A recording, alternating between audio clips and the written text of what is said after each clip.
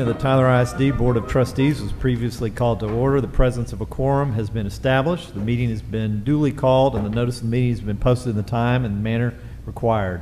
Monthly meetings of the board are designed to conduct the business of governing the school system in public.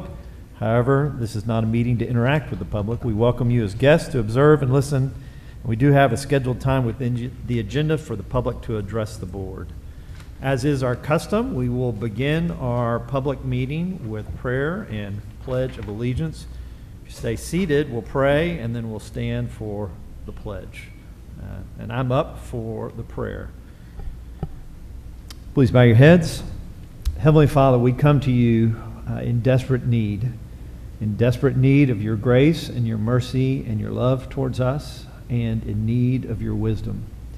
Father, you've said that if we need wisdom, all we must do is ask. And so, Father, we come to you as stewards of the school district in search of wisdom from you, Father, that you would guide us and that you would direct us.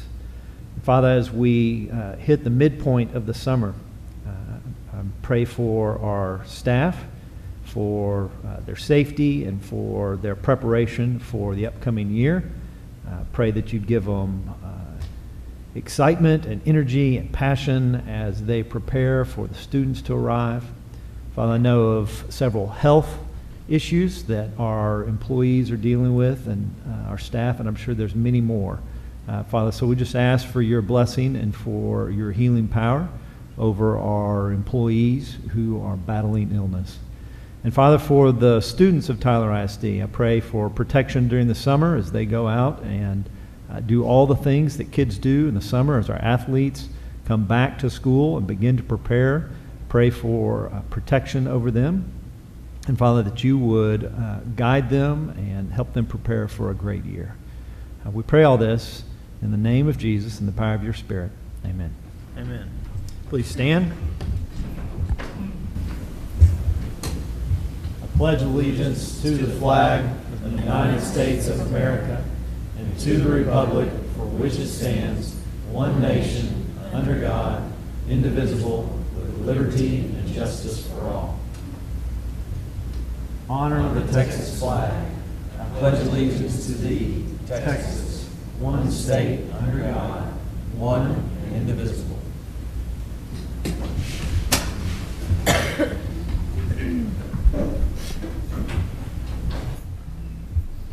Okay, we have one item for action coming out of executive session. It'd be item C. We have any discussion on this item? I'll just say I think that it's great when we are not using a property, that we get it in the community's hands, and if there's somebody that can do something with that, we are more than happy to cooperate with them, and grateful for North Tyler Day Nursery for stepping up, and we look forward to them having many good years in that building. And while Ms. Mason couldn't be here tonight, she wanted to make sure that everybody knew that she hopes the building will be kept up because the neighborhood will expect it, both the grounds and the building. And there are expectations in the neighborhood to be good stewards of the property. It's been a pleasure to work with North Tyler Day Nursery along with our council here in the district to go through this process. It's been a year, I think, or a little bit inside of a year since we've actually started planning for this with North Tyler Day Nursery. So Jim Woolridge and Joanne Hampton, et cetera, with the rest of their Thorndike Lewis, with the rest of their board, has been a joy to work with as we've been going through the process. Any other comments? If not, I will take a motion on item C. I move we accept the administration's recommendation to approve the transfer and final sale of the former Griffin Elementary listed here to North Tyler Day Nursery. Thank you, Mr. Bergfeld. Do I have a second? Second. We have all sorts of seconds there. All in favor say aye. Aye. Opposed? Motion carries. Next up, we have the approval of minutes. Any discussion, any changes to the minutes as presented? Minutes look good to me. Gina's done an excellent job once again. She is the board secretary. Yes. Okay, then if there's no discussion, I'll take a motion for the approval of A, B, and C. I move we approve A, B, and C. And a second. Second. Thank you. All in favor say aye. Aye. Opposed? Motion carries. Next on the agenda is item number 8. Lone Star Governance, where we focus on continuous improvement, student outcomes. Dr. Crawford? As Dr. Hanson is coming up to the table, presentation table, is Ms. Pineda going to join you or just you? Oh, Dr. Curitan's going to do it. So Dr. Curitan's director of data and analytics and all those other good buzzwords that we like to use. The great thing is this time of year is when we start rolling in, we start getting some of our academic data coming back to us all the way from obviously third grade reading all the way to AP scores and career technology education certifications, dual credit performance completion. So we're happy to present this to you guys. We're looking for some positive news come mid-August in regard to accountability ratings. We're not confident enough to release those. Y'all might have seen a table that was released to the Tyler paper. Appreciate them reporting that, but at the same time, some of that was some inaccurate data, so I wanted to go on public and saying that here at the board meeting. Sorry about that, Corey. We'll try not to provide you inaccurate data. I know, great article though. Okay. Very well written. But we do have Dr. Hanson, our assistant superintendent for C&I, along with Dr. Curitan over in data and analytics that's going to present to you guys tonight in regard to, or data and assessment in regard to third grade reading STAR data. Okay, well, thank you for this opportunity. We're just going to present a short summary as it pertains to Tyler ISD's goals. So I'll go ahead and get started. The goal that we're focused on is goal number 1, which is 85% of kindergarten through third grade students will be at reading grade level RIT by spring 2021. And the portion of that goal that we're focused on tonight is that 68% of our students will meet standard on the third grade reading test. Before I move on, I just want to kind of give you a brief breakdown because this is not what we usually do here. We're always focused, and the goal is focused on what's called percent approaching, which is a percent passing, percent of kids that are passing a particular test. Tonight, I'm going to present a little bit more data than that. I'm going to present some data in terms of our advanced students, our students that are mastering the third grade reading test, because I think it's important. It provides a more thorough perspective of how our kids did, our students did. So if we look at our data compared to last year, if we look at the percent of students approaching or percent of students passing grade level, last year it was at 64% in the spring of 2016. In the spring of 2017, so this go around this year, our average stayed at 64%, and our target was a little bit higher than that. Our target was actually 68%. So we expected it a little bit higher. We fell a little bit short. Relative to the state of Texas averages, in 2017 it was about 72% this year.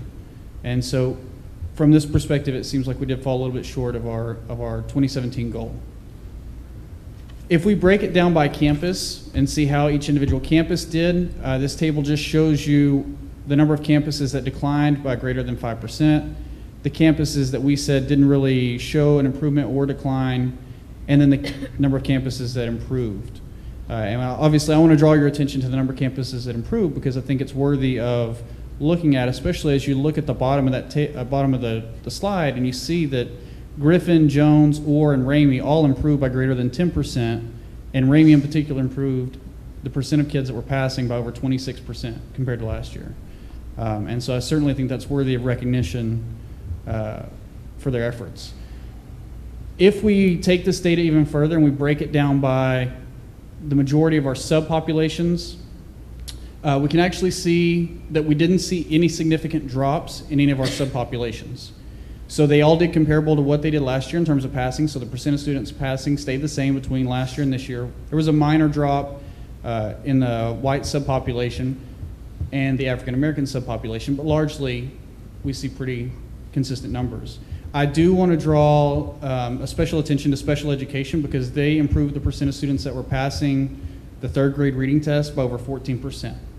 And again, that's pretty significant when you look at the rest of the subpopulations that we have up there, and that they didn't improve as much as special ed did. So again, I think that's worthy of us drawing attention to. So here's kind of where I want to take a bigger picture perspective. On the left, just to keep it real simple, is how we did last year. It's just a frequency distribution of how we did last year. That's what all of our students together did. We had 64% pass and 18% master or score advanced on the test. This year is the distribution on the right, where it says 2017 star scores. And our approaching percentage is the same, 64%, but our mastery went up to 23%. So we had 23% of our students this year master third grade reading as opposed to last year. And that's the advanced, actually. That is the advanced students. And so generally, if you look at this particular distribution, I won't give you the exact numbers, but if you look at about where 90 is on the horizontal line on the x-axis, if you look at 2016 compared to 2017, we had nearly twice as many kids score 90 or above this year as compared to last year on the third grade reading test. So again, it's a dramatic improvement that's not necessarily reflected if we just look at the approaching percentage. And again, I think it's worth mentioning considering the effort put in by everybody. And there's just kind of the two peaks you can see. We had one last year, but this year we can see a higher percentage scoring the advanced compared to the passing percentage. If we just break this down, you can see it a little bit better here. Our passing percentage stayed the same. Our advanced percentage went up by about 5%. And based on our numbers, our enrollment, that's about 70 more kids, more students scoring advanced this year as opposed to last year. Which is, again, pretty significant when you look at the overall number of students that tested. If we break that down by campus and just look at that compared to what the percent of students that were passing and how they changed across the campuses, on the bottom is the percent of students at master grade level or advanced, and the top is the passing percentages, which I showed you before. And what you'll notice on the bottom is that we had 7 campuses that improved their mastery, or their percent of advanced kids. We had 9 campuses that showed no change, but of those 9, 7 of them showed a change greater than 0%. So 14 of the 17 elementary campuses showed some positive change in the percent of mastery or percent of advanced students at their school, which is, again, not necessarily reflected in the percent passing. If we break it down by subpopulation, I think this is particularly impressive. Every subpopulation, every major subpopulation in terms of enrollment showed improvement in mastery. It wasn't one subpopulation driving this pattern. We saw improvements in our economically disadvantaged students, our African American students, our Hispanic, our white, our LET population, and our special ed population. All of them improved the percent mastery compared to last year, or percent advanced. I'm not going to spend much time on this because we've talked about this and I've given this information to curriculum and they're going to use it to help improve next year. So just kind of summarize what we're looking at here. We saw that the percent approaching, the percent passing stayed the same from last year to this year. But if we look at the percent mastery or the percent advanced students, we saw an increase by about 5% or about 70 students compared to last year, which is about double what we had last year. We didn't see any significant declines in the percent of students passing with regard to subpopulations, but we did see every subpopulation increase. So I think our focus needs to be on growing our lower achieving students, but we still need to continue to challenge our higher achieving students and not let them fall back a little bit. So what we know is that the students who are significantly struggling in 2 or 3 grade levels below grade level, those are the students that, of course, are still struggling. The good news in the data is that the students who are in the middle of the road and are high achieving students, we're doing great things with them, and we're seeing growth and progress with students who are within a grade level. But students that are 2 grade levels below, they're continuing to struggle. So we know that certainly continues to be a focus for us. Comments or questions? Yeah, maybe want to explain to the public a little bit on those percent mastery and the improvement there. Right. Where does that, we're still on the 4 indice accountability system. Where does that fall into? What indices do Right. those? So for this year, that's going to count for index 4 for us. Okay. Next year, for the great news is next year with the domains, we're going to get points for every student we move from approaches to master to meets to masters. So we'll get extra points for kids that we move. So if we were doing the accountability, that would have been a great point, that we would have gained a lot of points for that, which we anticipate that we will. So we've worked really hard to ensure that we are able to get our kids the college and career readiness, which is what Index 4 is. We had 26 of our 27 campuses achieve Index 4 this year, which means that they are getting kids college and career ready. And if I could add a little bit to that, next year as well, domain 1, so index 1 this year is just the passing percentage. How many students on your campus pass the STAR test? Thank you. Next year, domain 1 is no longer going to be, or it's unlikely to be, just the passing percentage. Now it's going to focus on the percent of students that pass, but also the percent that you get advanced. And it could be as much as a 1-to-1 ratio, meaning you get as much credit for a student that passes as you do for an advanced student. And so we really need to continue to improve the masters, which is why, and I forgot to point that out initially, but that's why we wanted to focus on that. It's going to be a huge issue in the upcoming accountability system, and I think this reflects that we're moving in a positive direction with it. Yeah, and the rule book for the new accountability system, the future accountability system, is not published yet. We only get bits and pieces of what's going to be in it. The commissioner, we've gone enough presentations to know where he's kind of going with this, but he has a lot of authority in regard to what that's going to look like, along with some of his experts at the agency. They are going, we've gotten away from some of our subpopulations. So we focused on that tonight, where we saw improvement in every subpopulation. As far as advanced kids go, you will wind up seeing some more focus on that in the new accountability system, is what we're hearing. Again, it's not a done deal, but the last 5 years or so, because Texas demographics have changed so much, that we kind of gotten away from that, but it is important to know and keep track of that. We've still been keeping track of that, obviously, but we haven't been scored on it. And it looks like the new accountability system, you will begin being scored on subpopulations again. The college and career readiness, the commissioner is big on the college and career readiness, and that is essentially when a student gets the mastery level, they're considered college and career ready. And so we know that that's a big piece for us. And there is also a direct correlation. Once a student reaches that mastery level, we know that he or she will do well in pre-AP and AP courses, which goes back into our other two goals, goals 2 and 3. Any other questions? I had a couple. So the slide that's up there for now, just for clarification, I wouldn't want anyone to misunderstand it, or in case I don't understand it properly. Our overall goal is not that only 68% of our kids would pass the test. This is an interim step in terms of our continuous improvement. So if someone were to walk into this meeting, look directly at this slide and say, Tyler ISD has set their sights too low, this is really, I'm reading it correctly in that this is an interim goal on our way to the 85% goal. The progress measure, we call it. Right. So the goal 1.1, the point 1 is the progress measure that we help you monitor to ensure that we're making the gains that you anticipate that we should make to get to the 85%. 85% is ultimately the goal.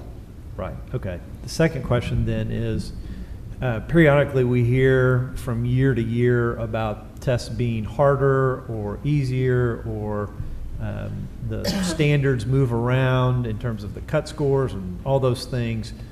As we're looking at the approaching grade level, essentially flat scores, do we feel like that's apples to apples, or was it harder this year or easier this year? Or the test was different this year, so it was a completely different test. They shortened some of the tests, removed, that's a big consideration because numerator's different, right? So it's going back to Dr. Crawford's batting average. You know, the more times you get up bat, you're going to have to go. If you're a good hitter. Yeah, yeah. You want a lot of at bats. Right. So Don't shrink my sample size. my plate appearances. So yes, we cannot compare they are apples to oranges. There's a long article about that. But we have to use comparative data. So the test was completely different this year. The other thing that's really important to know about the assessments is that once kids across the state master a standard, they take that off the test. So they, as soon as that standard is passed across the state, they take that standard off. So they're only testing standards that kids across the state have not mastered. So that's an important consideration. So once we do a good job on a specific standard and we get kids to pass it, well, they take that one off. But the test was completely different. It was a completely different test this year. Okay. And then I just forgot my final question, so I guess I won't ask the final question. No, I do. I just remembered it. So we've got this picture of consistent performance, improvement in mastery. Walk us back 9 months ago, and what actions did you say as a district we were going to take that drove these results? Some of this last year, what we did that we feel like made a big difference, we had very consistent data protocols at the campuses. So when we went through the assessments, the campuses were able to really assess the data as the year went along and intervene for students as we saw them struggle. So we felt like that made a big difference. We obviously put a lot of stake into our MAP data, and we knew where the kids went on the learning progression, where they were struggling. I really anticipate our new curriculum, of course. I have a lot of faith in our new curriculum, so I know that that's going to help. Ultimately, it's not going to bring the third grade scores up this year, right, because they won't have the exposure as much. We are changing the reading curriculum in third grade, but we anticipate we'll really see the the increase more next year after they've had a couple of years of exposure to it. Speaking of, so 68% was the goal this year. I know 2021 is 85%. What's next year's goal as a reminder? Oh, I think we get into 72. I believe it's 72 or 73. Okay. So if we meet goal, we'll see it pretty significant. Yes. We have some ground to make up for sure. And also, Reverend Hager, I don't want to let that question go without talking about great leadership at the campus. One of the things we really did put in place is we have great leaders at the campus, and that's, if we had to choose one thing, that was the one thing that made the difference, beyond everything else. Okay. Any other comments, discussion? Okay, thank you very much. Thank you all. Thank you. We're now at the scheduled time in our agenda for public comment. The board wishes to hear the public's thoughts and concerns. As per board policy, all speakers must have submitted a participation form 10 minutes prior to the start of our session. We have one public speaker tonight, Ms. Maureen Kaiser, speaking on the state of the PTA Council.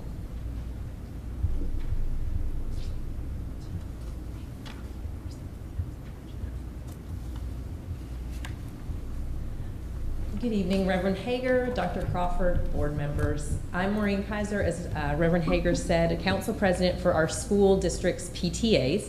And on behalf of the PTAs in Tyler ISD, thank you for your service to our children, our families, and our community.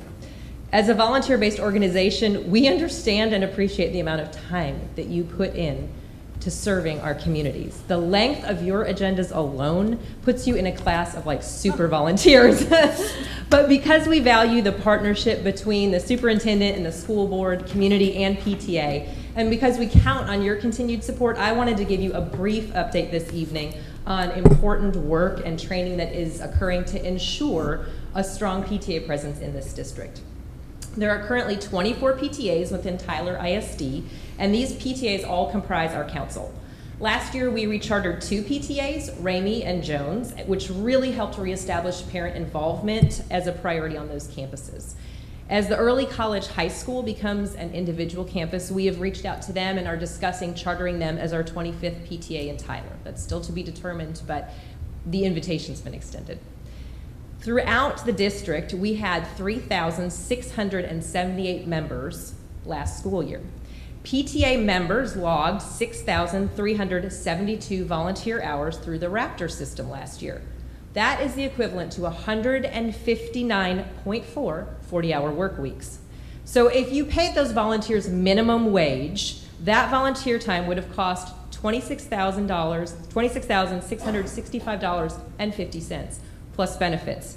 But if you know any of our PTA volunteers, they're worth a lot more than minimum wage. As you know from your own experiences, what drives volunteering is love, concern, and commitment, and we can't put a price tag on that. Our vision for the Council of PTAs this school year is to continue to build strong PTAs that facilitate family engagement on their campuses. When parents are involved in the lives of their students, the children will be stronger in every way. How we're going to accomplish this vision is by mentoring PTAs that are growing and building, and by creating an environment where our PTAs can exchange their very best ideas and build on one another's successes. We also offer multiple trainings throughout the year on topics such as, this is fun, meeting IRS requirements, PTA jobs, family engagement, parent education, state advocacy, other such things.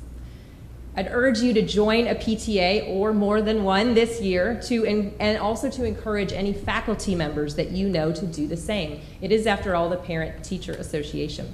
I gave Ms. Orr some membership forms that would allow you to join any or every PTA in Tyler. And just as a reminder, each campus can become a Golden Apple Award winner if 100% of their faculty joins the PTA, and that's a pretty big deal. That's a pretty big award to get. There is a new excitement about being involved in PTA, and we really look forward to another year of working together for the good of what's most important, which is our students. Please know that we are here to support your efforts. We are very, very grateful for the time that you give to our students. Don't hesitate to call on the PTA whenever we can help. Thank you for your time. Thank you, Ms. Kaiser. Thank you. Next, we're moving to item 10, the business legal finance consent agenda. Do we have any discussion on these items or desire to pull any items? D&E from the administration. Okay, D&E. Also pull F. Pull also. F as well. Any other items to be pulled or any other discussion of these prior to a motion? If not, I'll entertain a motion for item 10, ABC, GHI. I move we approve items A through I with the exception of D, E, and F. Thank you, Mr. Washman. A Second. Is that Mr. Martinez with a second? Thank you. All in favor say aye. Aye. Opposed? Motion carries. Dr. Crawford, you want to take D and E together or separately? We can take them together. And, Okay. Just a real short explanation. Tyler ISD is a self-funded district in terms of its insurance and benefits that we offer to our employees. Unlike the state of Texas, most of the state of Texas does have to participate on TRS care or active care, whatever they're calling it these days. I don't know. It's been 4 years since I've been a part of that system. It does provide this school district a competitive advantage when it comes to salaries. Typically, an employee on our that does participate in our health care self-funded insurance program can typically realize $4,000 to $10,000 in their take-home, in their back pocket, as compared to working with a school district that actually works with TRS on the state's plan. So I don't think a lot of folks we don't get the attention to that as we need to. Not only are we competitive salary-wise, but you're not going to be paying as much for health care if you work for Tyler ISD. So that is a perk to work here. We've had a long-standing run with East Texas Medical Center. We had two both local hospitals, we competitively bid that, and we do have the choice to go with ETMC here for the next year. Typically, we do these things in 3 years. Fortunately, ETMC allowed us to bring back a proposal to them for 1-year extension, to where we actually will take this year to vet both hospitals and their programs again. We've already went through that this year. As far as a consultant goes, we will have a consultant look at it again. And the reason we did that, obviously, we have to look at the bottom line for our employees, for your budget as well. There was a significant difference between both hospitals' proposals. So we wanted to make sure we did the right thing on the budget. But the other thing is we wanted to make sure that we were getting a good look at this. We've had I think for the last 12 to 15 years, we've been with ETMC. Anytime you've had that type of length with that amount of expenditure, I do think it does the administration some good to bring to the board an option to take a look at it again and not get married up again for another 3 years. So we'll be taking a look at that. And the other thing is we do know that ETMC has had some a little bit of instability in regard to their financial program. We want to make sure that we want to see that settle down if we were going to enter into a 3-year commitment with them. So we'll be coming back to you again this time next year. The insurance committee that we have with district employees, along with some administrators and other staff, did come with a 3-year recommendation with the ETMC, but of course we're keeping our eye on a bigger picture as well, and want to make sure that we brought this to y'all. So again, not getting into specific numbers other than what it typically the difference is between Tyler ISD and ISD out there, self-funded versus the state's plan is about the only thing that I would like to talk about. Everything else is in the packet. So I want to make a presentation here in open session about the reason we went for a year here and did not switch over, and we did not marry up for another 3 years. And then the second part of this request, I guess E is what's happening with our rates. Our rates to employees are going up 5%. I've heard in the press lots of complaints about retirees' health care under TRS. Sure. In terms of very significant increases. Do we know what the comparable rate increase for premiums would be for TRS care for current teachers? What you're looking at right now, and of course a lot of folks are finalizing their budgets, we've guesstimated, and we'll have this more firmed up for you at the next meeting as far as numbers go. But it looks like if let's say we gave a $1,500 raise, which I think is what we're proposing this year, that an employee with that percentage would actually realize $1,200 of that, whereas that's on your self-insured plan. Whereas if you're on a TRS plan similar to that, you would basically be getting enough raise to cover your rise in premiums. So again, I think because of the advantage that we have in regard to that, an employee in Tyler ISD will actually be able to, if they participate in this on our insurance, will be able to realize that without being severely impacted.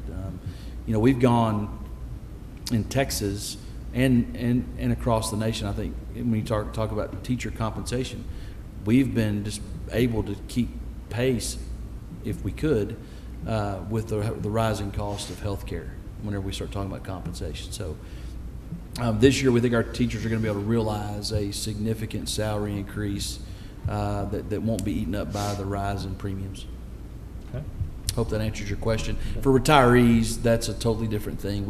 We all pay into retirement as you're an employee, along with health care for retirement, and there is an issue. I think they had a 300% jump or something like that on retirees, and that's why they're in Austin right now with this special session, trying to figure something out that won't impact folks like my mom and dad. Okay, any other discussions on D and E? If not, I'll take a motion. I move we approve items D and E as recommended. Thank you, Mr. Bergfeld. A second? Second. Thank you, Mr. Martinez. All in favor say aye. Aye. Opposed? Motion carries. Item F. Yeah, item F is quite a project that we have in front of the board for a recommendation. That is the district telephone system purchase.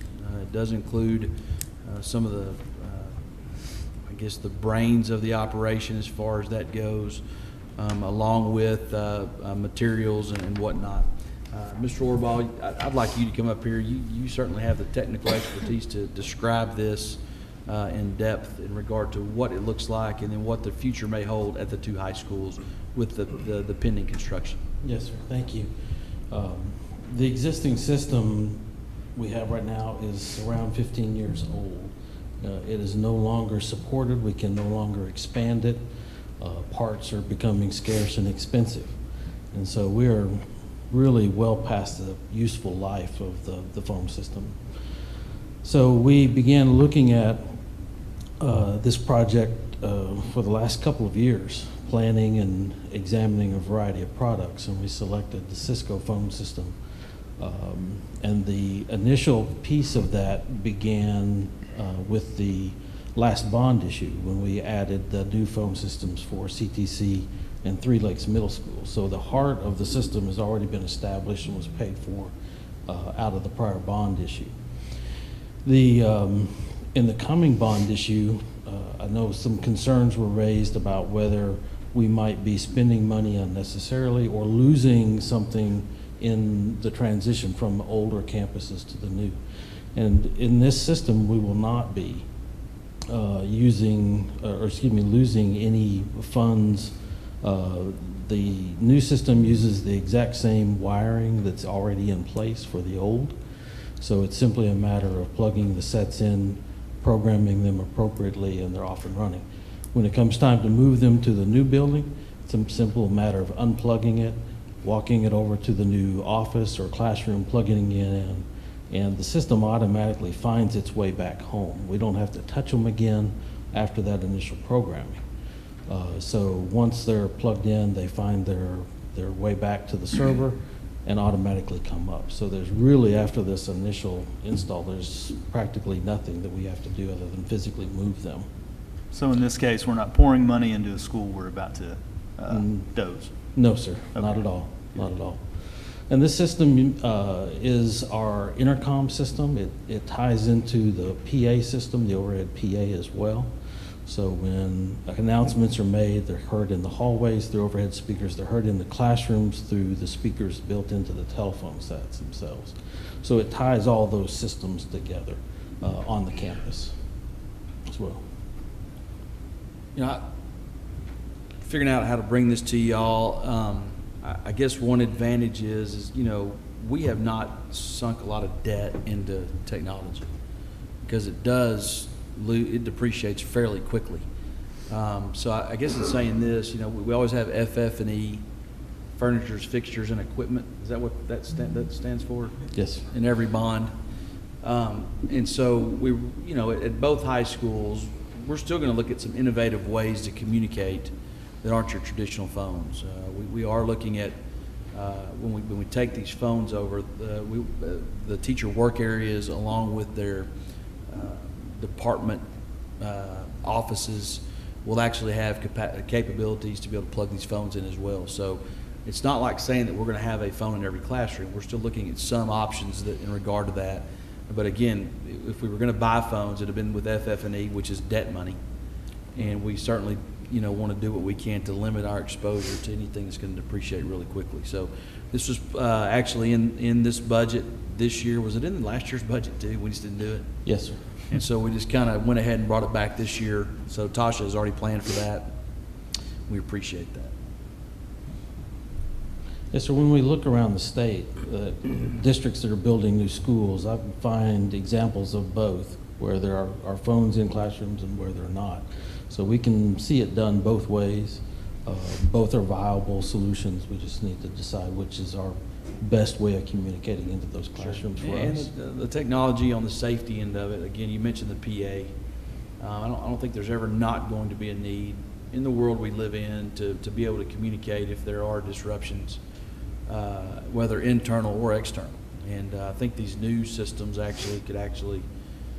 you could have an announcement made to all of our campuses from the superintendent's office to each and every system, phone set. I don't know if I'll ever do that. Maybe to wish everybody a Merry Christmas and Happy New Year. But I do think that there's some value in the safety, especially since we've gone from the old days of the old, big as that podium or Console. 4 of them, consoles, to where you flipped up the little knobs to communicate campus-wide. We actually use our phones now to do that. So. And this system will be a true district phone system. Right now, we're operating 34 phone systems, one on each campus. This is one phone system that serves the entire district from the central administration. And it'll be established so that each employee will be given a phone number, and that phone number is theirs, and it will follow them no matter where they go in the district. They move from campus to campus, campus administration, however they're moved around, that's their number for as long as they're employed with us. And so that smooths out a lot of communication as well too, trying to update lists constantly and chase people around. So we had sporadic, over the last 3 years of my tenure here, we have sporadic emails that go out from communications that talk about phones are out at Jones, phones are out at Griffin. Yes. And it was pretty pervasive at Jones this year for some reason. It just felt that way. Why did that occur? Well, those are those old phone systems that sit on each campus. They're physical equipment that's on the campus itself. And they're old. Mm-hmm. You know, they were put in when I had a little more hair and better eyes. And they've way past their useful life. And so they just simply break down. It's just really old electronics. So it wasn't anything with the infrastructure in that part of town?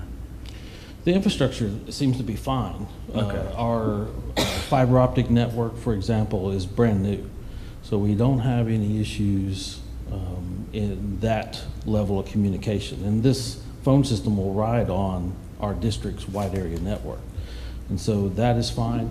You know, we're not seeing typically power outages. They can happen from time to time. But that's pretty odd and end times for us. So as far as being able to communicate with this phone system, it's going to be riding on brand new infrastructure. Okay. Perfect. We have Thank any you. other questions or comments? Just one. I noticed we didn't go with the low bidder. Is there a better quality or a different apples? The very lowest bidder, there was just about $4,000 difference between the two. They did not have any technicians in the state of Texas. They were out on the East Coast, North Carolina, as I recall. And so because of the need to have local support, when you need someone to come out to help you with a problem, flying someone from North Carolina is not going to get it done in a hurry. That was the big differentiator. I mean, these days local control's in Austin, so Yeah. Texas counts, right? Yeah, I think so. Okay. That was a good question, Mr. Berkfeld. Thanks for pointing that out. Any other questions or discussion? Not, I'll take a motion for F. Thank you, Mr. Orbaugh. I move we approve item F. Second. Okay, thank you, Mr. Berkfeld. Mr. Washman, all in favor say aye. Aye. Aye. Opposed? Motion carries. Next up, we have item 11, the curriculum instruction consent agenda. Is there any general discussion or a request to pull any items? I don't have anything, any request to pull. If anyone else does, you go and do it, but I have some just a general comment. Why don't you go ahead? Sounds Yeah, we have some great partners that we have here in Tyler, Texas, and certainly working with Smith County, even though it's with the juvie detention. They're great partners in regard to that when our kids do make bad decisions, and we still need to educate. And then TJC is great too. And tonight we have Mentoring Alliance with us here tonight. Carlton Obie's in the back. Thank you for staying here tonight. I know your boss, your executive director, is actually in Michigan on Lake Michigan. He's back? Oh, man, he must have drove all night again. No wonder he's not here tonight. So, but we're certainly excited with the relationships that we do have with our partners, especially Mentoring Alliance with Boys and Girls Club, along with Gospel Village that provides mentoring for our families and our students. And one of our favorites that's really doing a great job, and that's Rose City Summer Camps. We're looking to expand that. So I want to recognize them before y'all actually take an action on this consent item. Any other comments? Okay, then I'll take a motion for item 11, A through E. I move we approve item 11, A through E. Thank you, Mr. Martinez. Second? Second. Mr. Washerman. All in favor say aye. Aye. Opposed, motion carries. Next, item 12, superintendent staff reports. First up, athletic update. Absolutely. 3 years ago, in the summer, y'all had 2 vacancies. You had a superintendent of schools vacancy, and you had an athletic director vacancy. And typical East Texas, y'all hired the athletic director before you hired the superintendent. But it's worked out well. I think you'll find that Coach Priest has made a positive impact on our athletic programs here in East Texas, and certainly we're proud to have him here tonight. Just a little tidbit before he actually gets started on his end of the year athletic update. We are, as part of our reporting out of things that are important to us here that sit up here in the community, we actually will start doing a mid-year and an end-of-year athletic update, along with a fine arts update, mid-year and end-of-year. Miss Newton's back there in the back. There she is. Along with our UIL academics update. So we'll be doing a K through 12 of that too. So those are 3 important participation opportunities that are extracurricular and co-curricular in a lot of ways that we really want to make public and celebrate, but at the same time hold us, meaning our staff, accountable in regard to making those programs better, more competitive, and certainly more meaningful for our students. So Coach Priest, if you'll give us our end-of-year athletic update, we'd appreciate it. Well, thank you for allowing me to come and give the update on athletics. I think we did some really good things this year. One of the main things that we need to keep doing is provide great leaders for our student athletes, and I think we're moving in that direction, getting some great leaders, and now we just need to be able to retain them and keep them here and continue to build some continuity for our student athletes. But kind of in front of you on that first slide, in that 3 years since I've been here, I think it's, we've had athletes. This year we had the valedictorian and 2 salutatorians. And each year, I think we've had at least 2 student athletes that have been there. So I think that's a very great accomplishment and something we should be very proud of. We've had 59 academic all district members. This year we also had 15 academic all-state members. So I think, we always want to continue to get better in that, but I think that's a pretty good accomplishment. And I think we're getting a lot of, student athletes that's what they are. They're a student first and then an athlete, and I think we're doing a good job in the classroom. I think there's always room for improvement. I think our coaches are doing a good job of getting tutoring to our kids and doing the right things. So if we continue to do that, I think you're going to see these numbers grow. As far as district championships, we had 2 teams that won district championships. That was the lead tennis team. And then John Tyler, moving up to 6A in football this year, was able to win the district championship. So that was 2 great. That was really great. And then 6 individuals won 9 individual district championships. And I think y'all may have the individual breakdowns, but we had a JT Hurler win. Claire Fisher won tennis. She almost qualified for state. In the regional tournament, she kind of had to withdraw because of an illness. Withdrew to the state champion. Yeah, withdrew to the state champion, and she and actually beat her in district, right? Yeah, and then lost in a playback match, which is a little difficult. But unfortunately, she had to retire. And then we had Cole Van Eschenbach and Lily Deathridge won the team tennis, our mixed doubles. And then Haftu Knight has just had an unbelievable career in cross country. was able to win the cross-country district title, then also won the 3,200 meter and the 1,600 meter. Mary Claire Neal actually went on. She's going to be running cross-country at Rice now.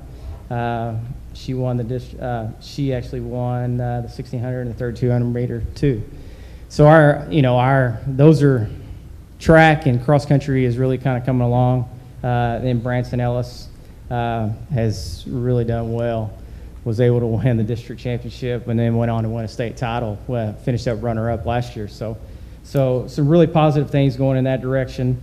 As far as in the playoffs, 66 playoff qualifiers, 14 regional qualifiers, and we had 2 state qualifiers, which is HOF2 Knight and then Branson Ellis, HOF2. Both of those 2 guys have made it back-to-back years. So it was very, very good to see. Some other accomplishments that we had, Lee basketball, Lee girls basketball, Lee girls soccer both won the bi-district championship. That's the first time they've done that in a long time. Advanced past the first round. JT football was regional finalist, and then JT girls basketball made it to the regional semifinals. And that's only the second time they've ever made it that far. There are 119 all-district honors, and as far as the superlatives, we've had a district MVP, 2 district defensive MVPs, 2 district offensive MVPs. We had, which is very encouraging, we had the 4 newcomer of the years, and we also had a district coach of the year with Coach Holmes. As I mentioned earlier, state champion Branson Ellis has done a great job being able to win this year. And all that being said, 26 scholarship athletes. I think we had 13 at Lee and 12 at John Tyler that were going to further their careers at the next level. Some of the other things we've improved the country club sports. I think Lee golf and Lee tennis are in good position, but also JT tennis. That when 3 years ago, I think when I first got here, we probably had about 15 kids in that program. I think today there's over 90.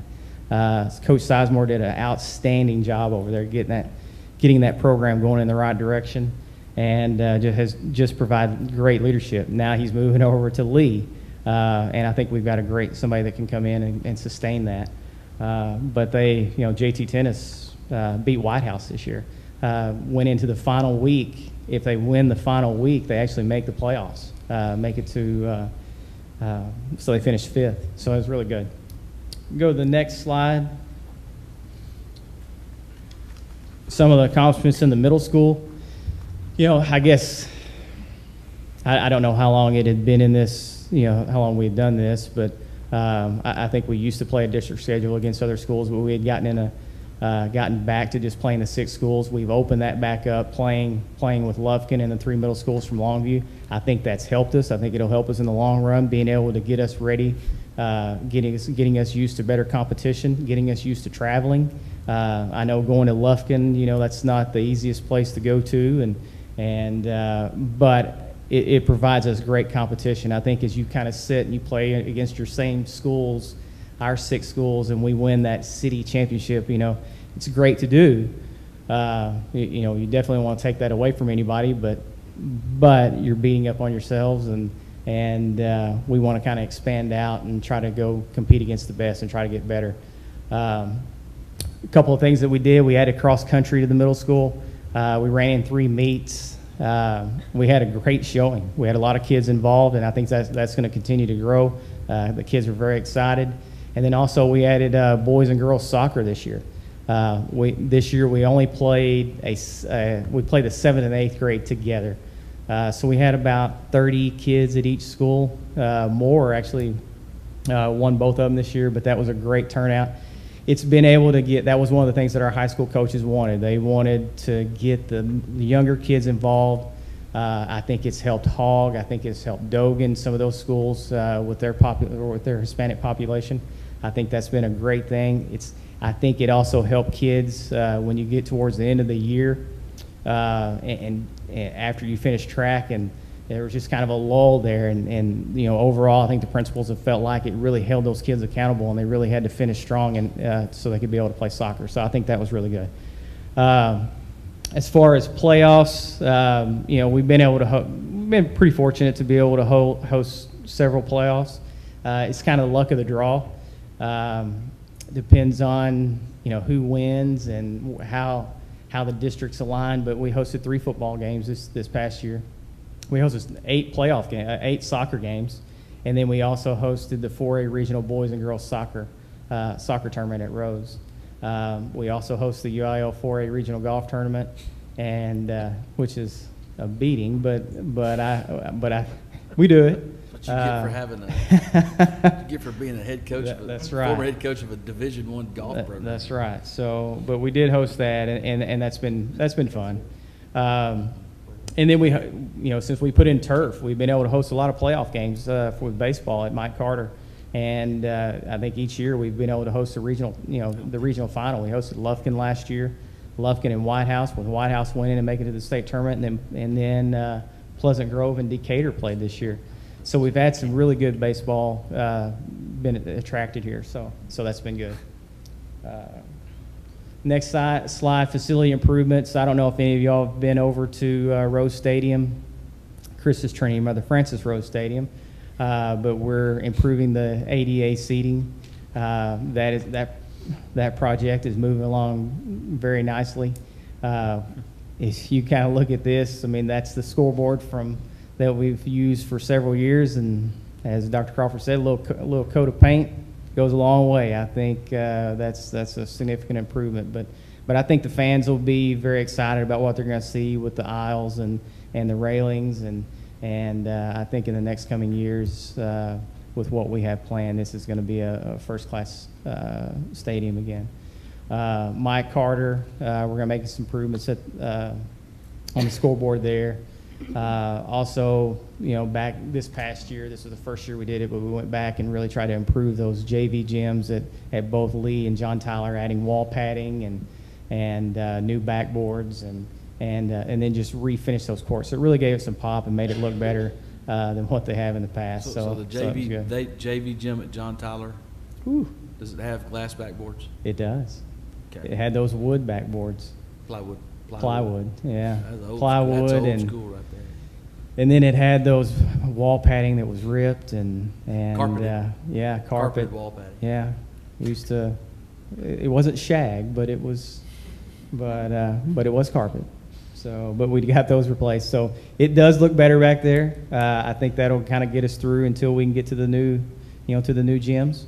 But we're moving in the right direction. We're going to continue to make improvements. So we've got a long way to go, but we're going in the right direction. Last but not least, got the aquatic center. It's a great facility. I think that has really helped us a lot. Tyler Lee has 45 swimmers. I don't think we had anybody from John Tyler last year, but I was speaking with Coach Petty. We've had about 4 to 6 kids interested from John Tyler in coming into swimming now. So that's very encouraging. I think that the more we can continue to do that, I think it's going to continue to grow. So that's going to be very good. Middle school, that's where we've probably seen the biggest jump.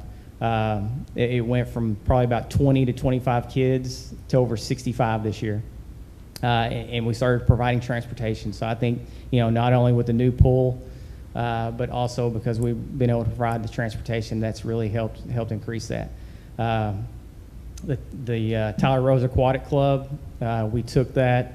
That's new for us. It's a year-round swim program with USA Swim for ages 5 to 18, and so that we've been able to compete in several events.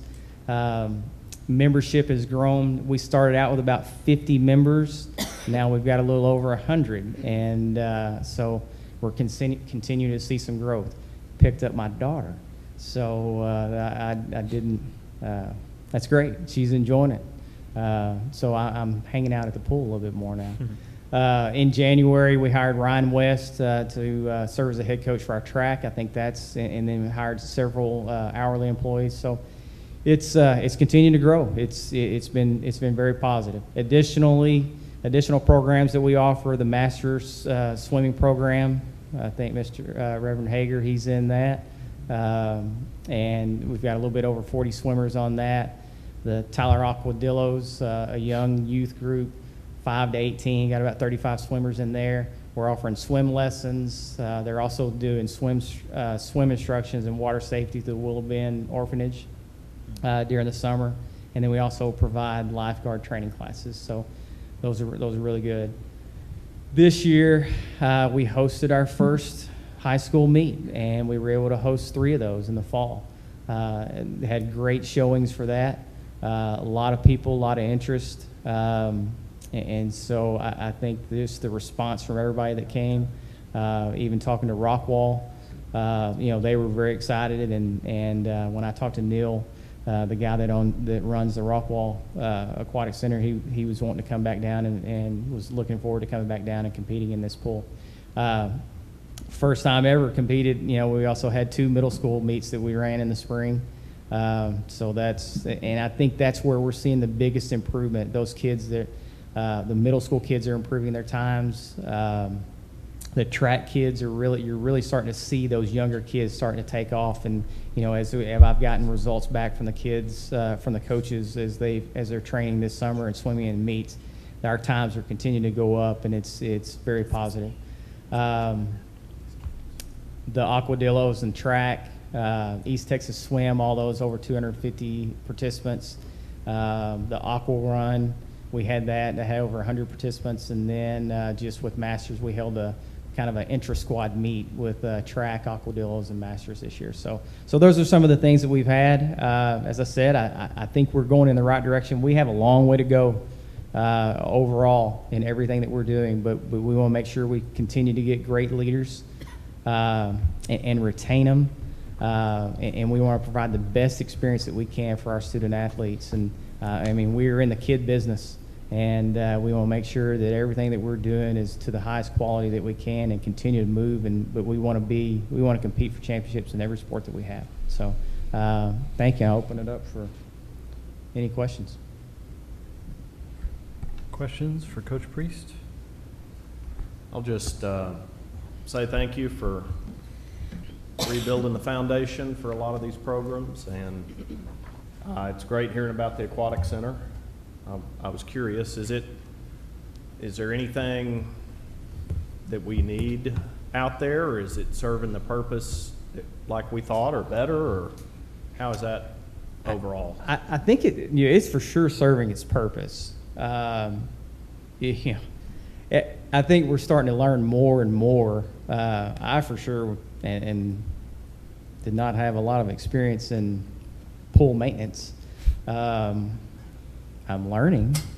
I think that's probably been our biggest challenge, just with the heat of the water. I think it's great. It's still good. We've got to find some ways to kind of get the temperature of the water down during the summer. It's only, I guess it's for several months, maybe 3 months that you really have to worry about it. But I think overall, everything else has been really good. We're trying different things. We're trying the aerators and spraying water, but it's holding it around 83 degrees, which is about 1 degree too high to be able to host a USA swim meet. But you can still practice in that when it starts getting to 86 and things like that. But we've kept it down over the last few weeks, so that's been positive.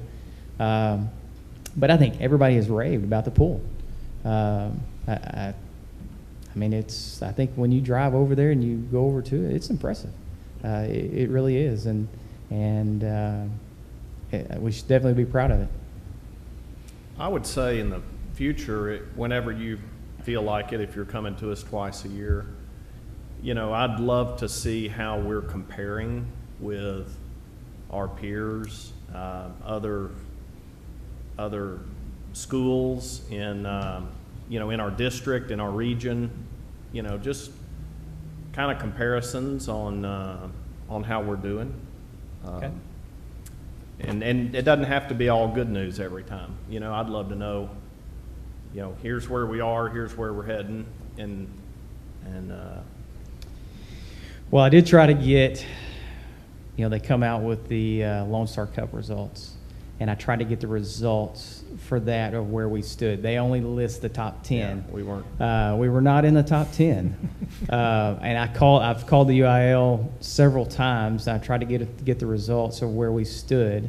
I know when I first got here, we were Lee was around 300 out of 440 402 schools, somewhere around there, and John Tyler was around 200 out of about 500 schools. So I would like to see where we finish this year. I couldn't get those final results, but I think we're better than what we were. But man, we really want to get up for sure in the top half to start, and then start trying to compete at a more higher level. But as I said, it's going to come down to getting good people, being able to attract people, the salaries and those things, as you said, for our teachers. And I think have allowed us to attract people, but now it's retaining them. And we've got to build some continuity and hold people here so we can build programs and not continue to start over. Our community, in regard to that's not why we went to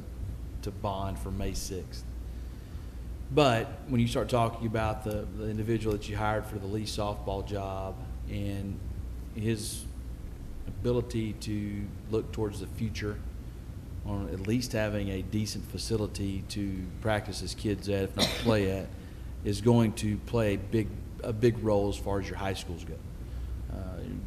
Outstanding middle school facilities and the 3 new ones that we have. We've made some improvements elsewhere. At least everyone's got a track now. Yeah. So, but in saying that, I think that's where you're going to make an impact on that, is that you don't have a softball coach that drives by the softball field and sees what we've had there for years.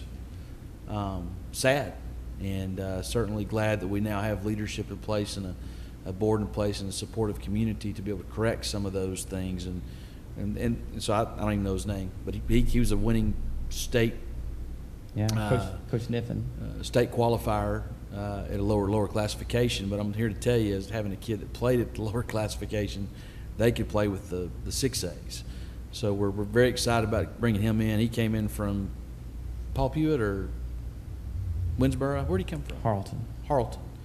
And so saying that, I think that's going to allow us to maybe to grab some folks that may have looked at us and just turned their nose up at us because we did not have adequate facilities. We're not building Taj Mahals. I mean, we're taking a football stadium that was built in 1940 and renovating what we can, as opposed to going out and building a $60 million football stadium like everyone else is doing. We prioritize our stuff correctly, in my opinion, to where we can have great experiences for our kids, number one, and then have great people to lead them.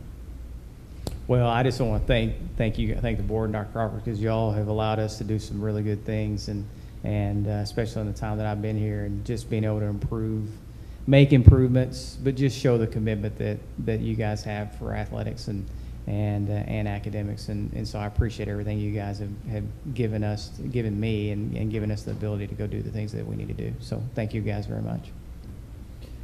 Coach Priest, it doesn't show up in these numbers, but athletics is probably the primary teacher of leadership and character within our school district. And so I know through countless small interactions with your coaches and just the stories I hear from parents that's not reflected in these numbers, but that is highly valued by our community, that this be good experiences for these young people, that it causes them to grow as leaders and as young men and women, and that they can do that with excellence, and we can continue to compete. So I thank you for it.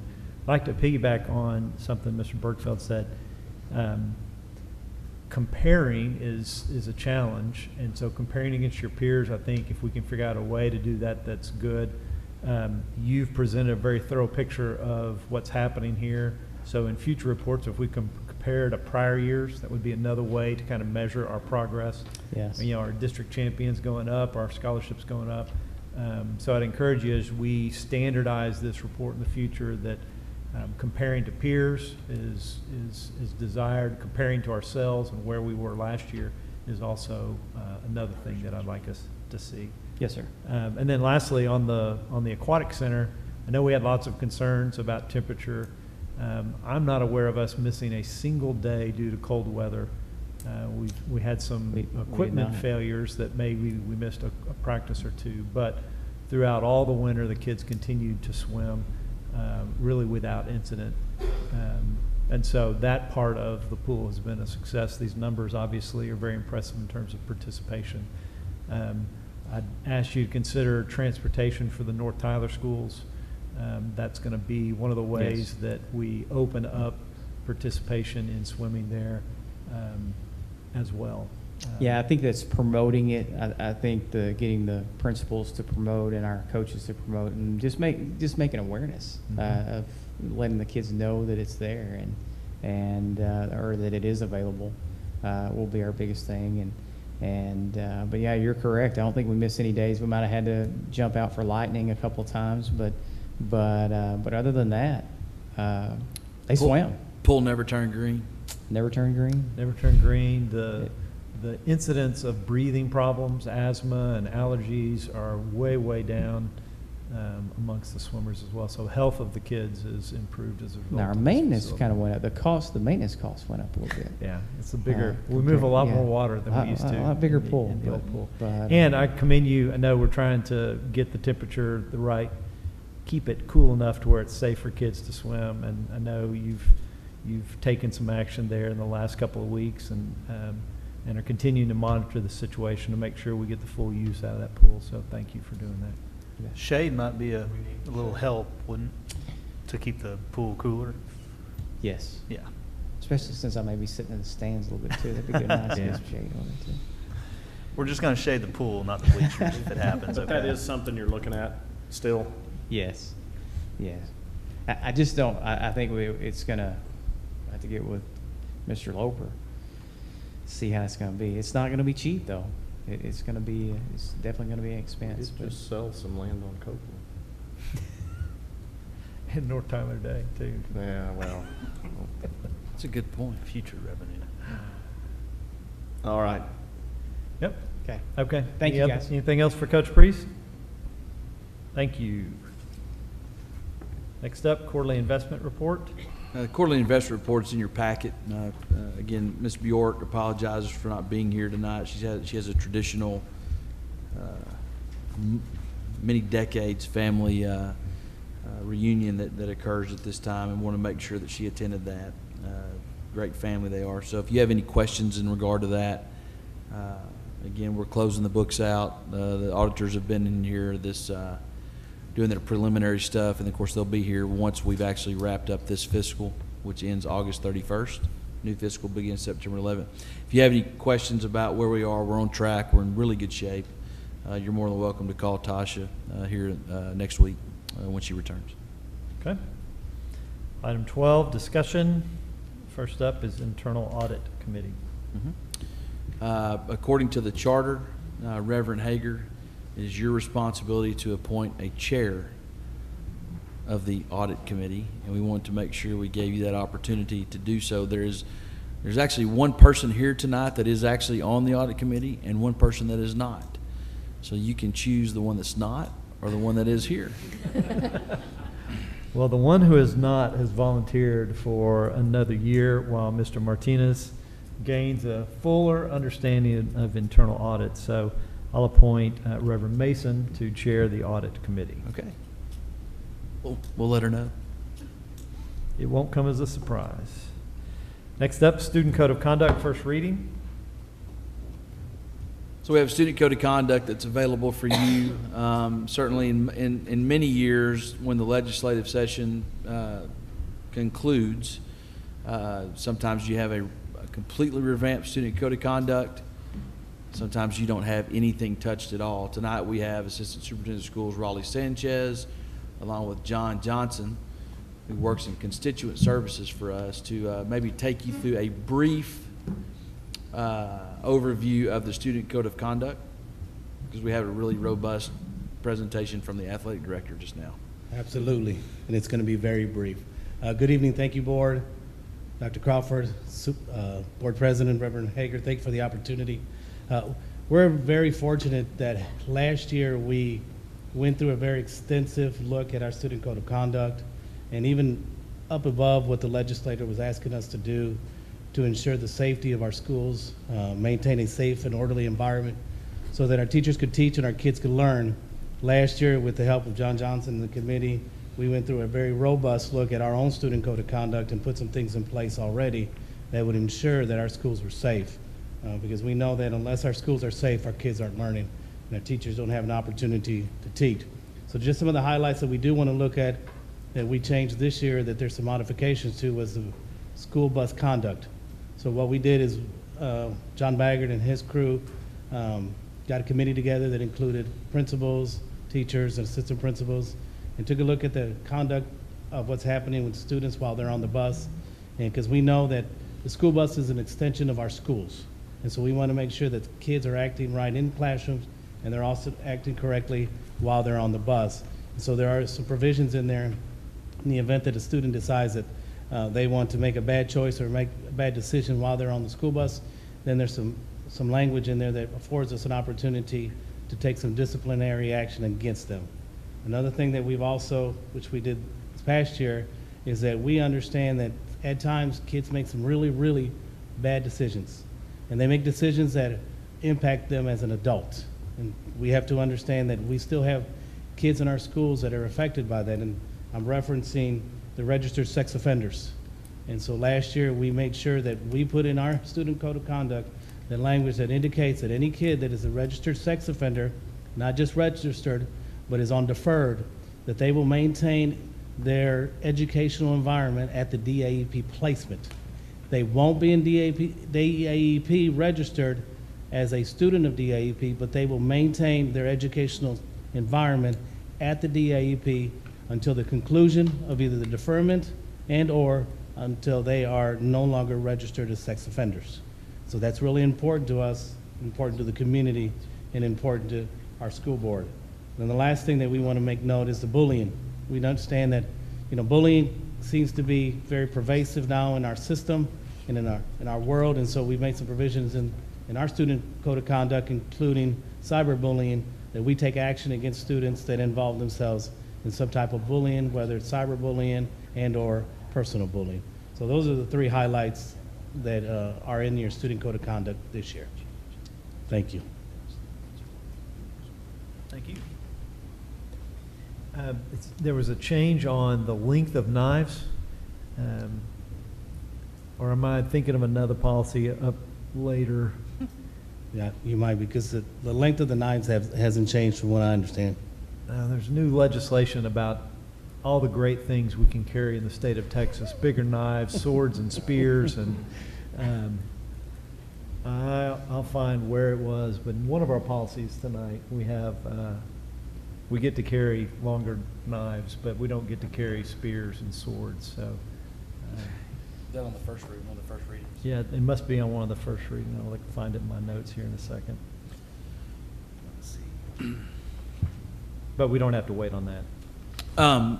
We did, I think, kind of with our theme about reporting, using numbers to report, and certainly something, maybe this comes from Chapter 37 data. Whenever we're able to do that, maybe in the fall, we'll need to take a look at probably how many placements we had, longitudinal. I'm glad that you asked that question, Dr. Crawford, because I happen to have that data available for you today. Well, okay. We didn't Imagine talk about that. today. So, as you all know, that last year we made another concerted effort to make sure that the kids who were behaving in a manner that was not conducive to what Tyler expected them to do, that we were going to place them in the DAEP. And so that's one of the reasons why we moved DAEP from this place, Port Plyler, to the OP, which we now call DAEP. And that's there's no thrill in that. We just call it DAEP, and that's what it is. And so we did see an increase, if you will, of the number of students that were going to DAEP from elementary to middle school to high school as a result of understanding that our schools were going to be safe. And we were not going to allow kids to act inappropriately, behave inappropriately, and still stay in our schools, because as a parent, as a lot of you guys are, we weren't going to allow one child to impact the learning of 27, 28, or 22 other children. So that was important to us. And so overall, we had anywhere from 5 additional kids to 50 additional kids at our high school, as you can imagine, because the population is higher there. Any other questions? I do think the new facility is more therapeutic for a learning environment so that their learning can continue. Certainly the classroom spaces are larger over at DAP than they were here. it's actually an old school. There's an enclosed courtyard there. So I think there's a lot of opportunity there to capitalize on the continuing of education once they actually go to alternative school. One thing it did allow us to do as we wrap this up was and I shared this last year, we weren't shortening some of the time that we had assigned for a kid. They still have opportunities to earn good behavior credit, but we weren't so limited in space that we were having to shorten some of that time when there was an overflow trying to be assigned over here. Do appreciate our principals. They made an enhanced improvement. I don't have quantitative data to give the board, but thanks to Mr. Sanchez and Mr. Jones, they did a great job. The principals did, starting to follow protocols a whole lot better than they ever did my first 2 years here in regards to making sure that we were recording placement hearings and interacting with constituent services. Mr. Johnson's here. You may want to let him say hello at least tonight, Mr. Sanchez. But at the same time, I think that I will say this about Mr. Johnson and constituent services. They've done a good job over there in regard to the onboarding of students and the offloading of students once they have completed their placement back onto the campuses. So that was something that was really missing until last year, and I commend y'all for really tightening that process up. I might also add, in the event that the enrollment increases, we also staff the campus accordingly. So there are times that we have to hire some additional teachers at DAEP to make sure that we have the right staffing formula over there as well. I did find the knife reference. It is in the Student Code of Conduct. It's on page 31. And as written, we're going to permit students to bring a knife as long as the blade is not bigger than 5.5 inches, which seems like a very large knife to allow kids to bring to school. So I know that's how the law changed in the state of Texas, and that's probably just flown through here automatically. But so that's the illegal knife, Raleigh. I mean, that's you, Mr. Sanchez, which you and I have a lot of experience in our 10 years ago. My point is, we don't allow kids to carry knives. It's the identification of what an illegal knife is. So we don't have, much needs for you to carry a knife for an ag program or anything. So that's just the way that the penal code actually determines whether or not an illegal knife is criminal, or if it's shorter than that, it's still a violation of student code of conduct. It just doesn't kick over into Danny Brown's world, Chief Brown's world. okay. Good catch. But once you found that, I have kids who would like to bring knives, so I just want to make sure I understand what the rules are. Okay. Thank you very much. Thank you. Mr. Johnson wants to say hi. Hello, board. Thank you, Mr. President, Superintendent. Goodbye. Can you bring forks to school? Sporks. Sporks, okay. So different. Okay, item C, Forks over knives. first reading for a handful of policies. Yeah, a handful of policies. Let me just give you kind of a rundown of what's in there. Added policies of instructional resources and curriculum design. These are all statutorily influenced, by the way, or TASB or other folks have just not had very much to do this summer. They've deleted or combined some as well. Instructional materials, not to be confused with instructional resources that were added, along with curriculum development. And then they replaced community relations and fundraising policies with new policies, campus charters, graduation policy that aligns better to House Bill 5 pathways, the way things are graduating now that we no longer have any tax kids on our rolls. And then credit by examination and what the board can approve as far as the assessments used for credit by examination. So first reading, you guys read through these and let me know if there's any questions about any of this, and we'll get you in the right direction, or I'll answer that question as well. Okay, item D. D is a recommendation from Ms. Bjork in regard to some finance policy, local policy CH, in regard to some thresholds for purchasing and acquisitions. So take a look at that. If you have any questions about that, contact myself, Tasha Bjork, or Nakia Burrell. Okay, future business. Board workshop, August 3rd. I think we have, in fact, I think y'all were provided that tonight, the agenda. We pushed this one back a little bit deeper into the summer months so we could all have some vacation time. So we'll have one August 3rd. You'll have some Rose Stadium actions to consider there, along with budget and finance. That's extremely important. Obviously, we're in that season right now. Certainly keeping an eye on what's going on in Austin.